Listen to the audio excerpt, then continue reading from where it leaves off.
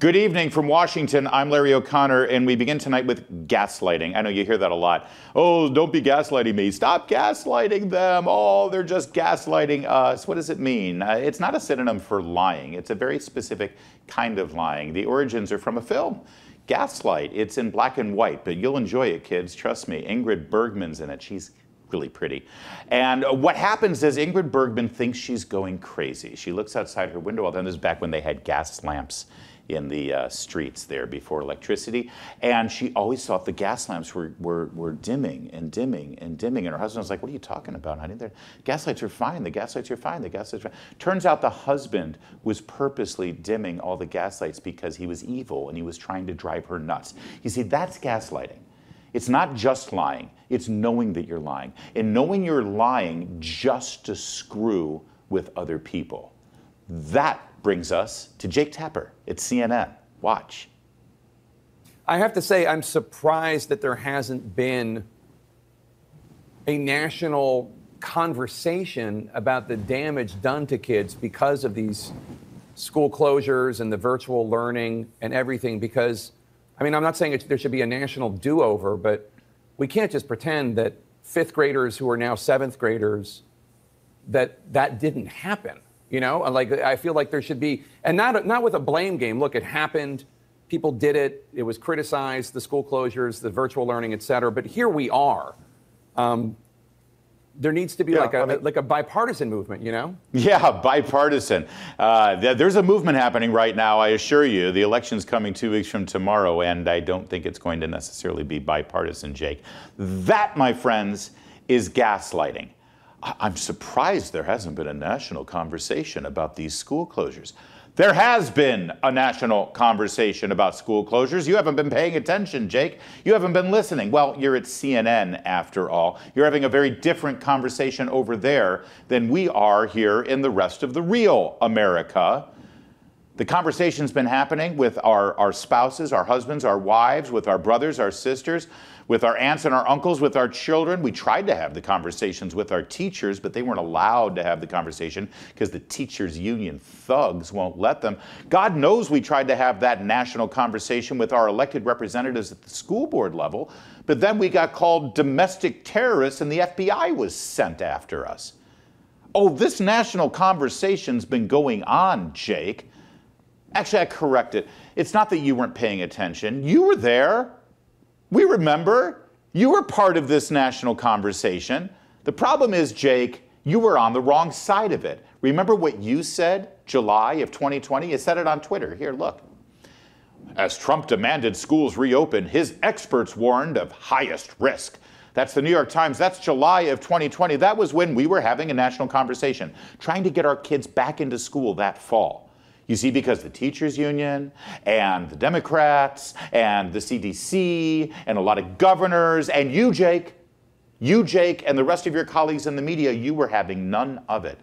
If we said, hey, we've got the science now. We've learned that our children, thank God, are not susceptible to this virus. They're not getting sent to the hospital if they get it. They're certainly not dying. Thank God. It's not like the flu, where children do sadly die if they're susceptible to the virus. No, the one good thing coming out of COVID-19 is that we can get our kids back in school. That's the national conversation we're having at that moment, Jake, and you were on the wrong side of it. Why? Why? Here we were, it was summer, we were moving into the fall, we were trying to get back to some sense of normalcy in this country. Let's get our kids back to school so they don't have to suffer. What else was going on that fall? Fall of 2020. I know there was something. Oh yeah, a presidential election. And you know, if your kids could go back into school, then maybe you wouldn't be so angry.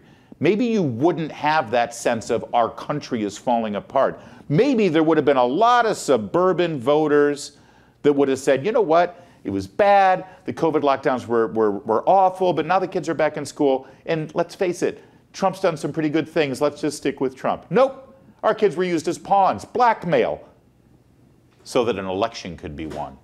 Oh, but it's not just Jake. We're going to stick with CNN, but let's look at a senator, Patty Murray. What'd she have to say?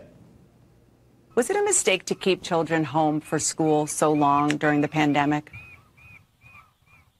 Dana, this was a decision of local school officials and our scientific experts. trying to get their hands around a pandemic that was killing millions of Americans, to protect their children, to protect their staff, to protect their communities.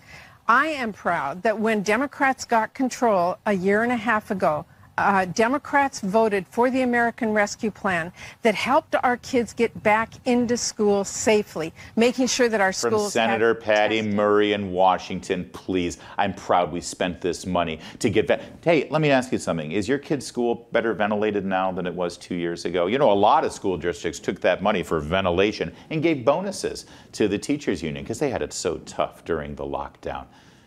She's gaslighting you. Oh, we were working with the science we had. Guess who else had that science, Patty Murray? You had Governor Ron DeSantis in Florida. You had the governor of Tennessee. You had the governor Greg Abbott in Texas. You had a lot of Republican governors who saw the exact same science. And they said, you know what? Let's not make our kids suffer anymore.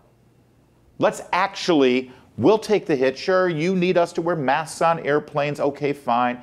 You need us to wear masks when we go to court. You need us to shut down our businesses and continue conducting it via Zoom call. Fine, but let's not have our children suffer. At the very least, let's get them back into classroom. Because let's face it, learning geometry from a laptop on your kitchen table ain't so great.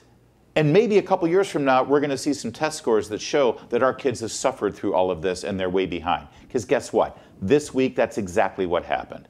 Nationally, test scores are down across the board. Remember the teachers union? Randi Weingarten, she's the president of the American Federation of Teachers, and everything she does is for the children, right? Let's not forget what she was saying at the time. Yeah, there you go. We can't let our kids get back. It's unsafe for the teachers. You're going to kill Grandma. You're going to kill Mrs. Smith, your third grade teacher. And now, of course, we're pretty angry about it when we see how our children have suffered. And so, of course, now, here's what Randi Weingarten has to say. Oh, yeah, don't look at me. Nothing to see over here. I had nothing to do with it. Gaslighting. Gaslighting, gaslighting, gaslighting. That's gaslighting. They know that they were wrong. They know that they continue to be wrong, and now they're pretending. It's like, but geez, how did this happen? Wait, 2 years from now, we're going to have Jake Tapper saying, you know, I'm surprised we're not having a national conversation about all the terrible things going on at the border. In fact, let's go back to Jake one more time, because he said something really salient right at the beginning here. Let's not forget, here's Jake Tapper. I have to say, I'm surprised that there hasn't been a national conversation about the damage done to kids because of these school closures and the virtual learning and everything. Because, I mean, I'm not saying there should be a national do-over, but we can't just pretend that fifth graders who are now seventh graders, that didn't happen. That's good. I'm not saying there should be a national do-over. First of all, I don't know what that means unless Jake has a time machine that I'm not aware of. But there is going to be a national do-over, Jake. It's happening 15 days from today. There will, in fact, be a national do-over. All of us who are tired of getting lied to, who have been through all of this and know who exactly is responsible for what our children have been through and what we've been through, we're going to instigate a national do-over. And it's called a brand new majority in the House, in the Senate, and you might see some new governors' faces as well.